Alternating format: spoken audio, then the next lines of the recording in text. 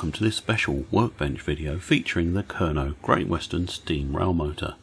This will be a technical discussion for those with some electronic knowledge, and I'm not recommending you undertake any of the actions I have done.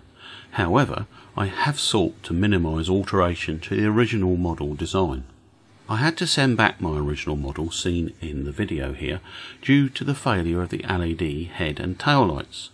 As you can see here, the white light had already failed and the rear red was massively bright and heading for oblivion.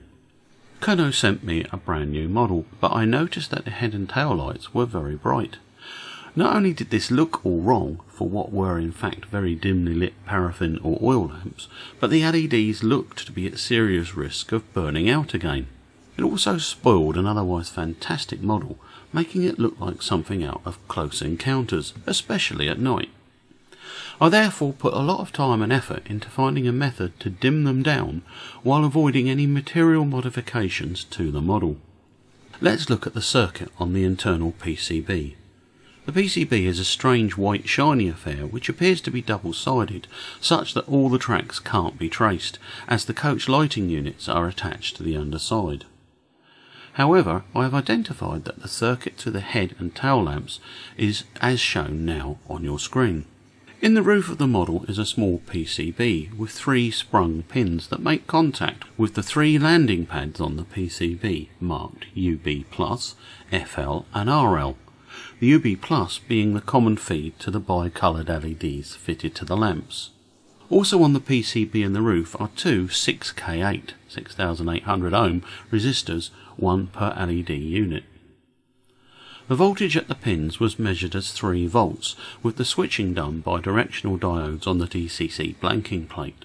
6K8 at 3 volts is quite large, however I'm convinced it's not enough to both protect the LEDs and deliver a more realistic light output.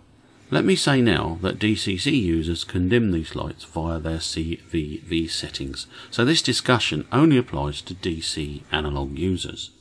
Initially I thought that R14 at 200 ohms was the resistor to target, however I later realised that this is in fact the feed resistor for the coach lighting and stay alive capacitor. The UB+ pad actually providing power for both the head and tail lights and the coach lighting that is noted by many as barely visible. I was therefore left with finding a way to add extra resistance to the LEDs without interfering with the rest of the circuit. I did not want to try to chance the surface mount resistors R10 and 11 on the roof PCB, as this would have been hard, risk damage and would have been a material change. So instead I devised a method of introducing my extra resistance at the landing pad UB+, but with minimal thickness to hopefully allow the spring pin to compensate. The only way I could do so was to use some copper tape, as seen here. It's not expensive, is self-adhesive on one side and very importantly can be soldered to at low temperature. I installed one length as shown directly in contact with the UB+ pad. I turned back the tape on itself to ensure the adhesive did not cause connection issues. I then added a strip of clear polythene bag covering the pad and tape, fixed this using some Pritt stick. After this I added another strip of copper tape on top of the insulator and the first tape, making sure it did not obstruct pad FL, and ensuring close to the UB+ pad as possible. I then soldered a 1/8 watt 1K ohm resistor across the far ends of the tape. My plan was that once the body was back on, the pins would hold everything in place and could compress the tape, making good contact. I guessed on the 1K as a percentage of the already in place 6K8 surface mount devices. This represents an increase of 14% in resistance. However, it should be noted that LED brightness is not linear based on the current limit resistor value. Because the model is dreadfully vulnerable, I did not want to have to keep assembling and reopening to change values. On test, I'm pleased to report that the LEDs now glow at a far more reasonable level and no longer look like they are being overdriven.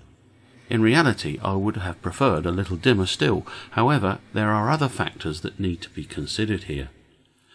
Because I've reduced the current draw on the UB Plus pad 3V supply, there is more current for the coach lighting units, which now glow far more visibly, as well as demonstrating the stay alive function I brought to your attention some time back.